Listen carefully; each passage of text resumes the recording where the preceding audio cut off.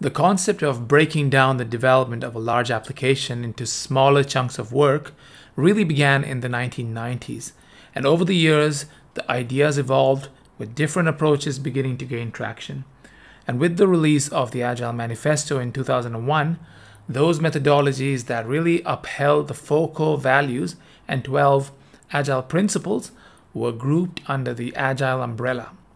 And they included approaches like XP or extreme programming, Kanban, feature-driven development, and Scrum. So how are these methodologies different? Well, for one thing, if you were to place them on a scale from more prescriptive to more adaptive, you would get something like RUP or Rational Unified Process on the more prescriptive end of the spectrum because it has 120 rules to follow. And then you would get XP with 13 rules and Scrum with 9 and then Kanban with 3.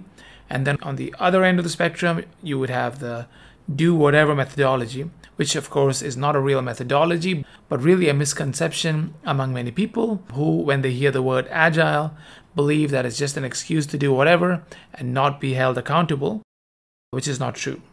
And of all these methodologies, Scrum is by far the most widely used, followed by Kanban. So we'll focus, of course, on Scrum.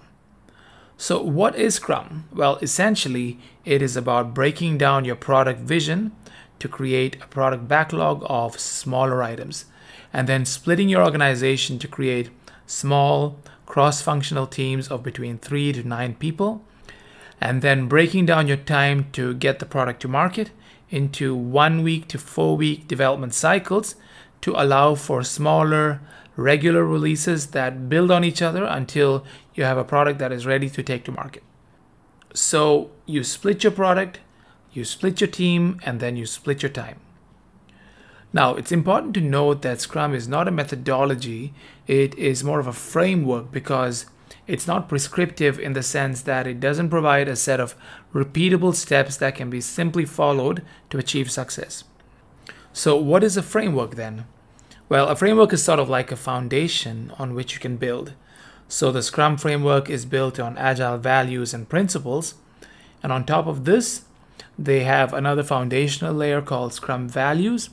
And as long as you build on top of this foundation, you have room to decide how you want to implement Scrum. So you can decide what your house will look like, and you have various options to customize it. So what are the Scrum values? Well, they are essentially courage, focus, commitment, respect, and openness. And they're fairly straightforward, so we won't really dig any deeper into those. And as I mentioned earlier, Scrum was developed by Ken Schwaber and Jeff Sutherland. And together they wrote the Scrum Guide, which can be downloaded for free from scrumguides.org. And the guide is available in 30 languages. So I do encourage you to download it and check it out. It's also especially important if you wish to get your Scrum certification through the scrum.org organization. Okay, that's enough theory for now, and you are now ready for your first project assignment as Scrum Master. So in the next tutorial, we'll go over the brief for project number 1, and then soon after we'll begin work on our first practical exercise. I'll see you soon.